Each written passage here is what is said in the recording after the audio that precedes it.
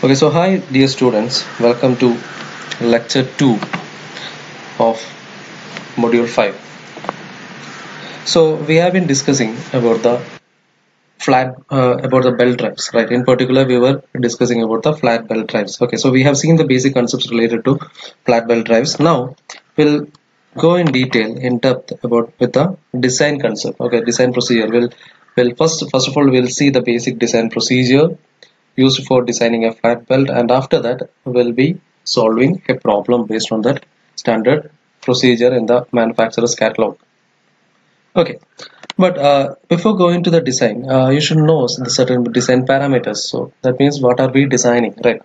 So design actually, so we as we have already seen in our previous lectures, or in starting from the design of machine elements 1 itself, by the term design, we actually mean to find out the basic parameters or the basic dimensions of that particular component, be it rivet, be it welding, whatever it is. We'll be finding all the dimensions of the component, right? Which is subjected to, for a particular application, it will be having, we have to select a particular dimension. Okay, that dimension is selected based upon the kind of the external factors which is acting on the material, right? For example, the power which need to be transmitted and all. Right. So here also we are going to find out the dimensions of a flat belt for a particular dimensions and the type of the flat belt. Okay, type as well as the dimensions of the flat belt for a particular application. Right.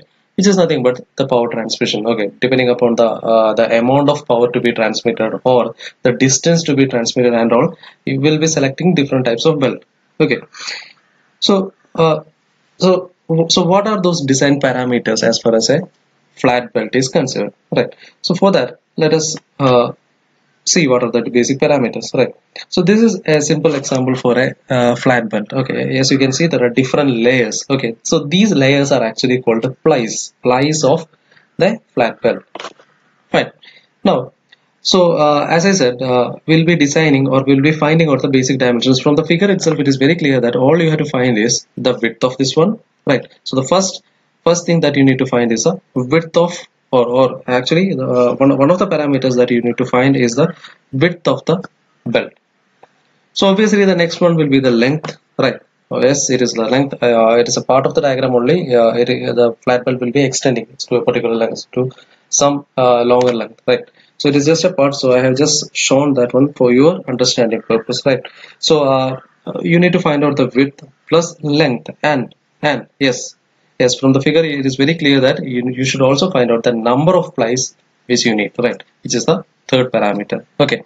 Also you also need to find out the type of material or the type of belt. Okay, so these are the basic four parameters which you need to find out for designing a flat belt. Okay, starting with the type of the belt. Okay, the different we have seen that different materials or the different types of belt I have been using, and so based on that we will be first selecting the type of the belt.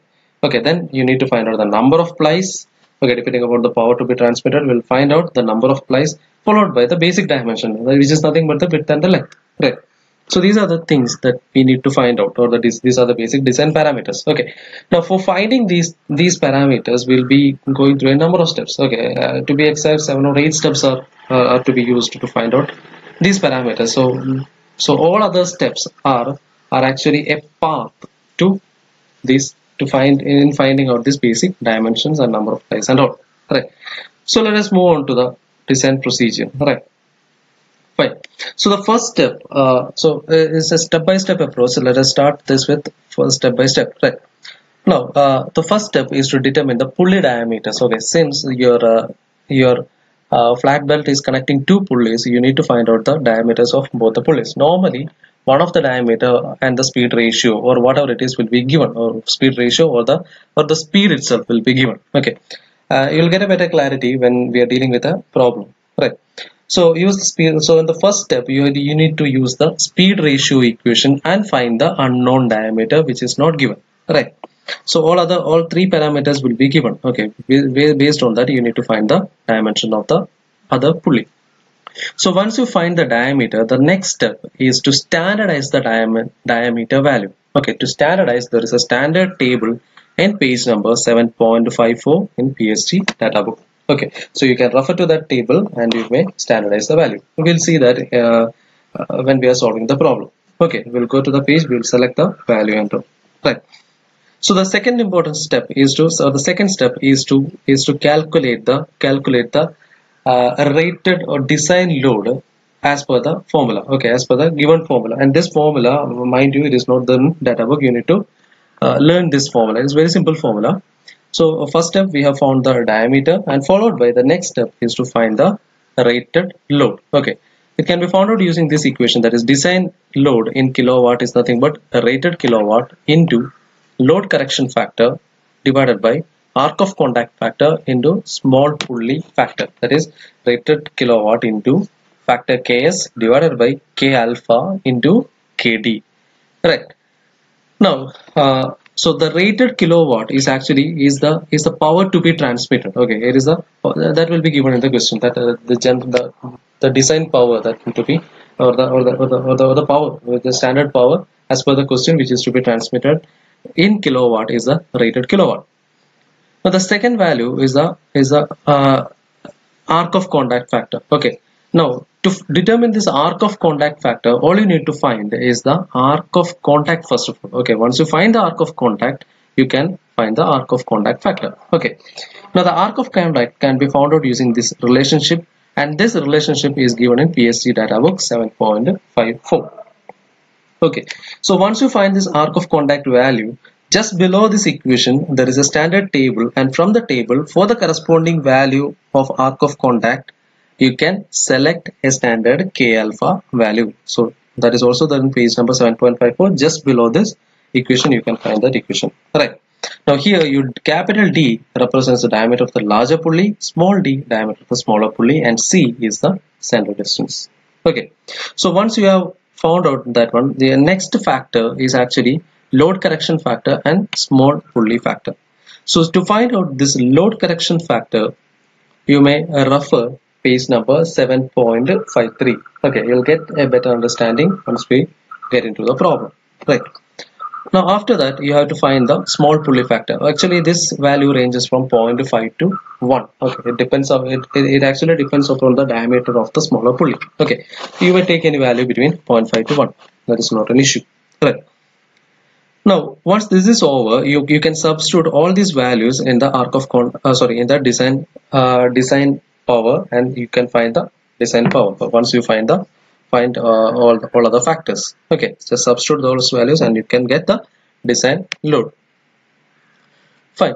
So once you have found that, you can select a belt. Actually there are only two types of belt. You can refer the page number 7.54 in data book, and from that page you can see that only two types. One is Fort 949G and high speed 878G. Two types of belts are only there. Okay, so you may select any of the belt depending upon the condition. Okay, or you can select any of the belts. Since only two type of belt are there, you may select any of the belt.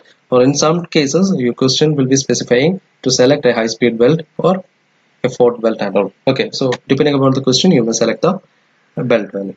Okay. Now after that, all you need to do is to find the load rating in V meter per second.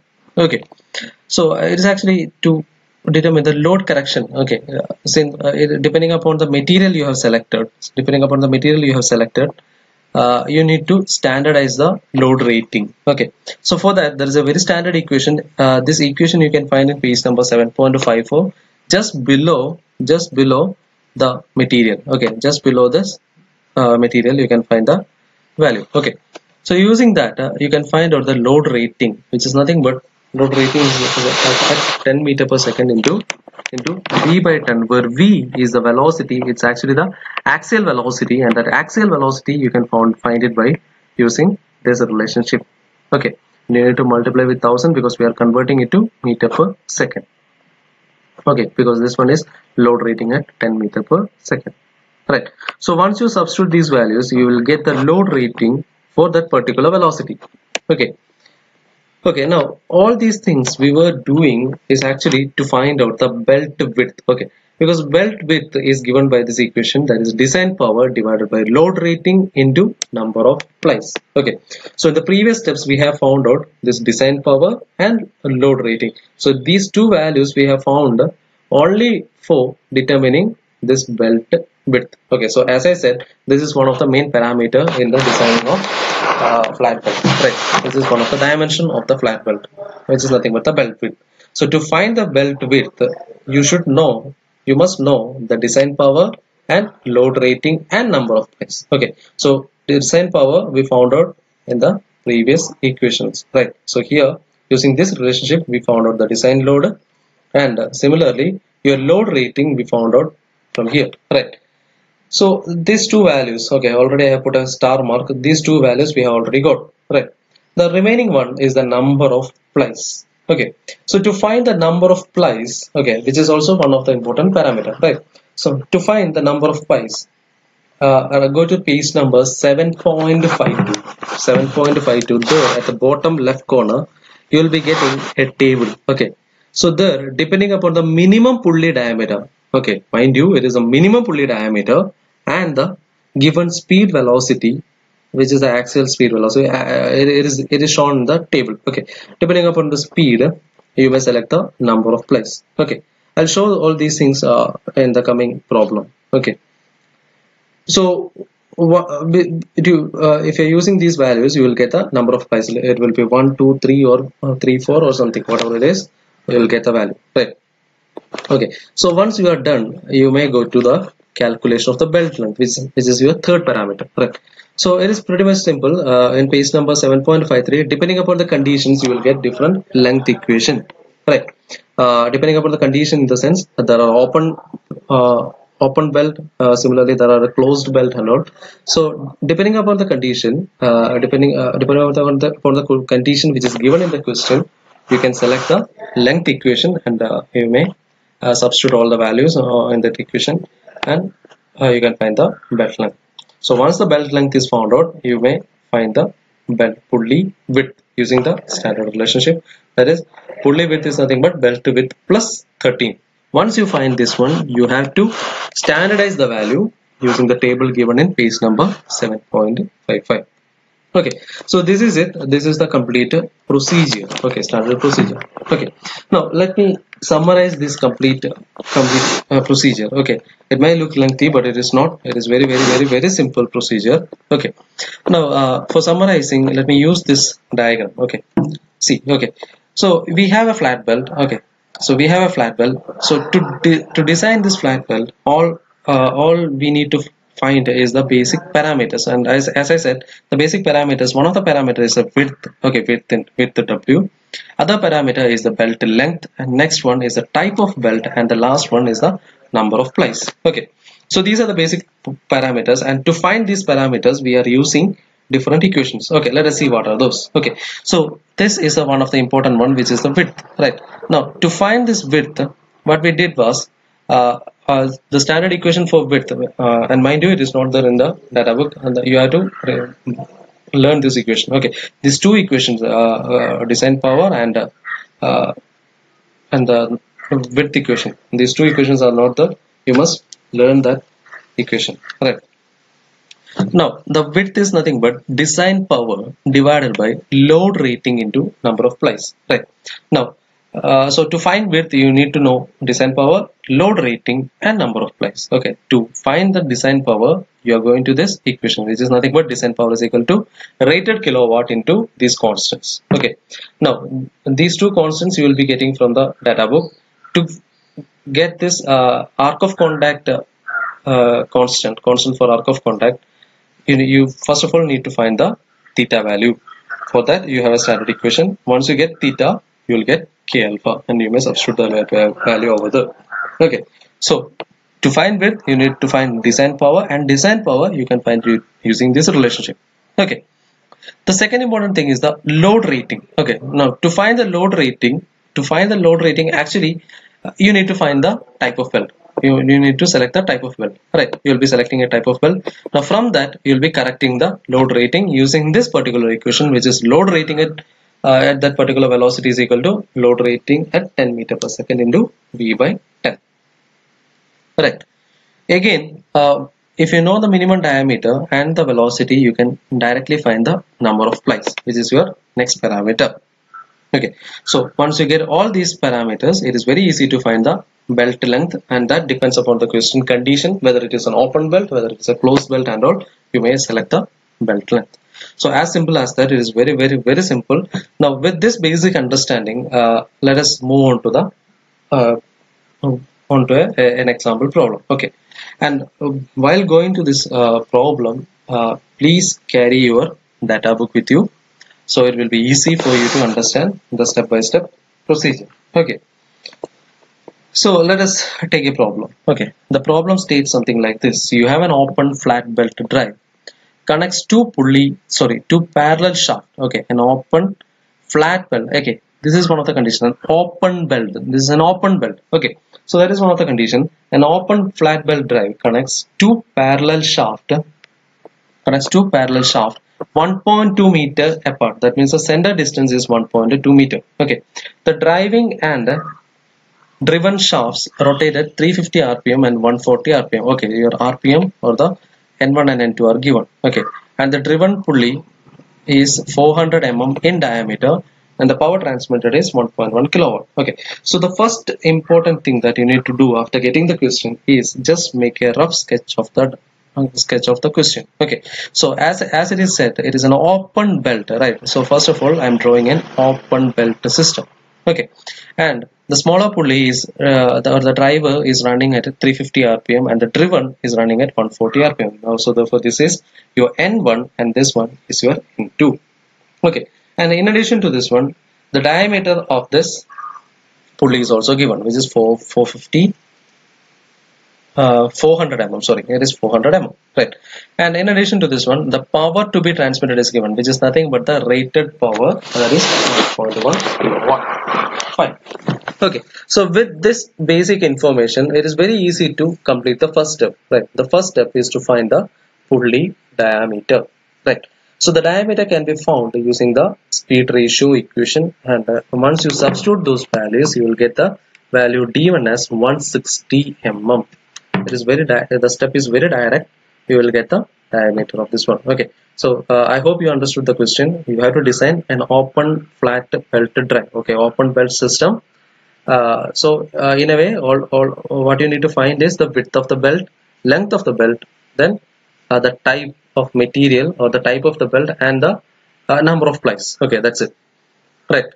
So for this particular belt, okay, all other details are given. So first of all, you found out the diameter. First one's diameter d1, and the diameter is 160 mm. Right, 160 millimeter. Okay. So as per the design procedure, once you get the diameter, all you need to do is to standardize the diameter. For that, as I said, go to page number 7.54. Okay. So let us go to that page number. Okay. So this is that page of the data book, as you can see from here. Okay. Now here.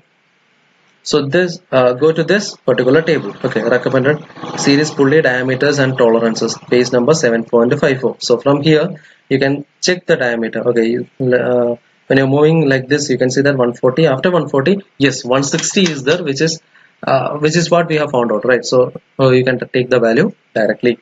Okay, so that is the diameter. So I'm taking the diameter, which is 160 mm. Fine.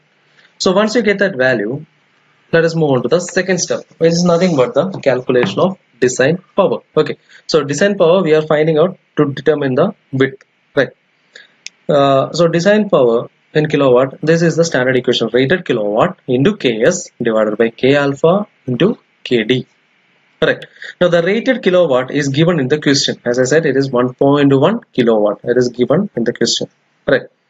Now you need to take the ks value. We'll start with the constants. Okay, first of all, let us determine the ks value, and the ks value is nothing but I will take it from page number 7.53. Okay, so let us go to page number 7.53.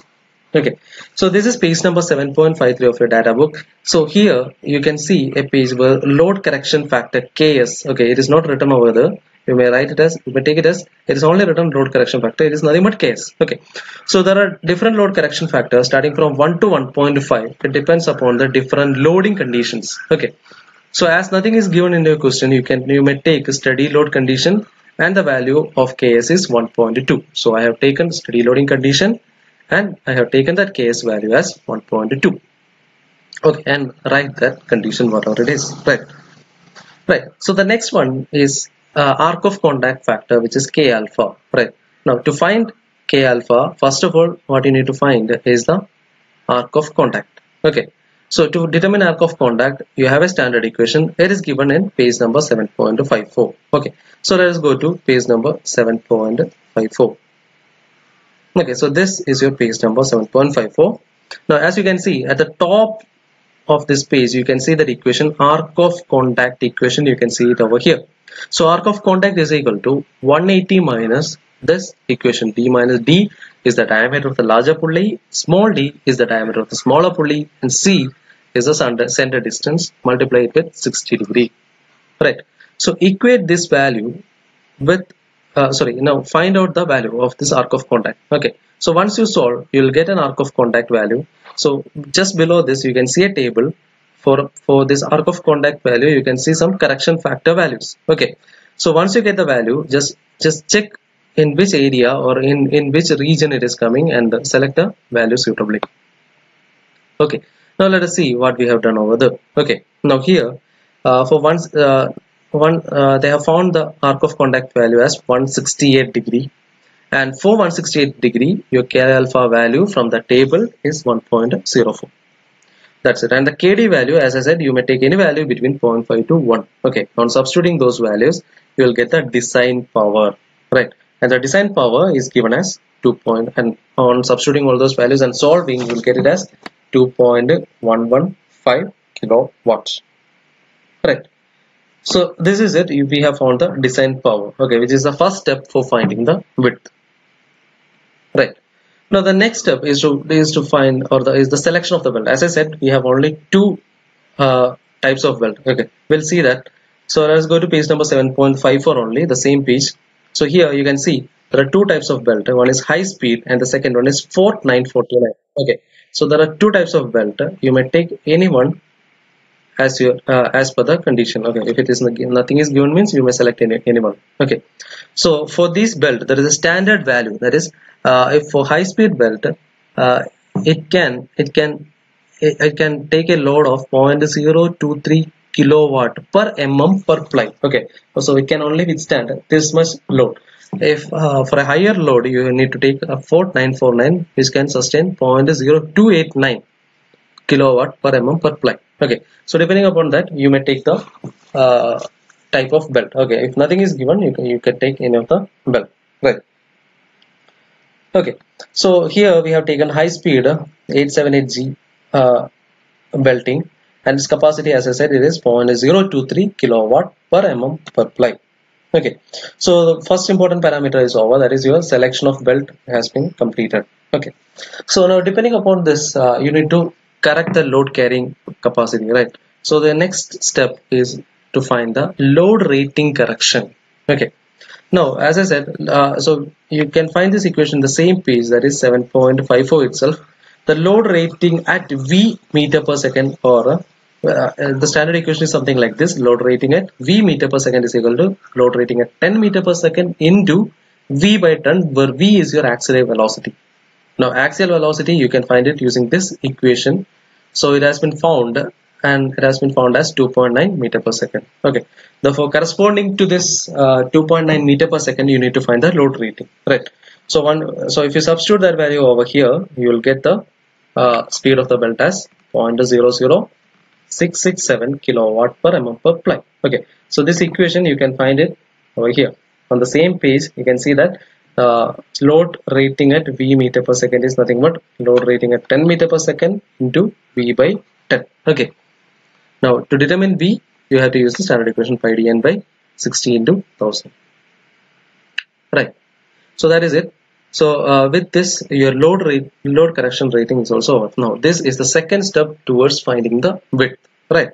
So the next step obviously is to find the belt width, right? So belt width is nothing but design power divided by load rating into number of plies. Okay, so to complete this one, so we have already found the design power and the load rating. So to find the width, all you need is the number of plies. Okay, So to find the number of plies, let us go to the page number 7.52 of your PSG data book. Okay, now here let us go to that page. Okay, let us go to the page number 7.52. So you can see at the bottom corner there is a table. Okay, the minimum pulley diameter in mm. So all these values, the values inside here are the minimum pulley diameter values. Okay, so we have got the minimum pulley diameter value as 160. Okay, our speed value is 2.5 and that value is less than 10. So you just neglect that value. You can directly take the number of plies depending upon the minimum pulley diameter. Okay, so as you can see, the minimum pulley diameter that we have obtained is 160, right? Therefore, corresponding to this 160, the number of plies is actually 4. So directly select the value or the number of plies as 4. Okay, that's it. So the number of plies, so we've got the number of plies as 4, and substitute those values, you will find the width of the belt. Okay, so as simple as that, you will get the width directly. You have already found the design power, load rating, and number of plies we have selected using your standard using the minimum diameter from the table in 7.52. Okay, now once you get the width, you need to standardize the width. Okay, for that, and the same page 7.52, you can see the same page 7.52, you can see the standard widths. Okay, so depending upon this 4 ply, okay, if we have selected 4 ply, so with respect to this one, since it was 77 something or 79 something was the value which we got, so the next value is actually 90. So you can select the value. Okay, but whenever you are selecting, just check whether it is coming under high speed. Okay, these sizes are available. So 1 star represents high speed and Ford, 2 star represents high speed only, and 3 star represents Ford only. So depending upon this condition, or depending, just check whether the star is okay, or it is satisfying your design condition. If that is fine, means you can take the value. So here it is satisfying, so you can take the standard value as 90 mm. Therefore the width of the belt can be taken as 90 mm. Fine.